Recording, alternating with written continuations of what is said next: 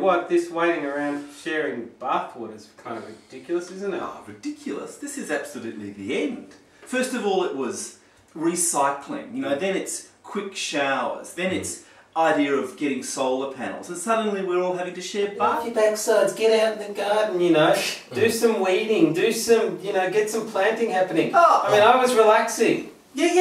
Is it such a bad thing to relax with the heater on and all the lights on? You need to read, you need to keep warm, but oh no, Dad, come outside and help us with the mulching on the veggie patch. Mulching on the veggie patch? What is mulching? That's just ridiculous.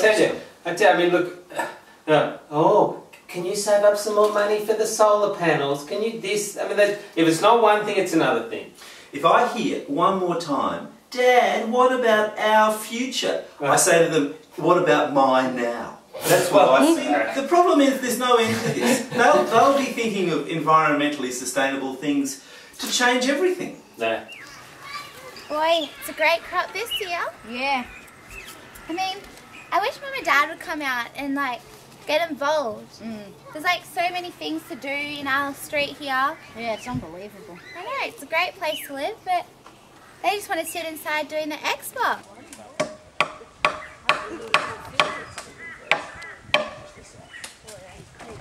So we've done some really great things with the tree house, but what are we going to do to get our parents to get more involved? Maybe we should sit down with them and have a chat, because we've already done some great things.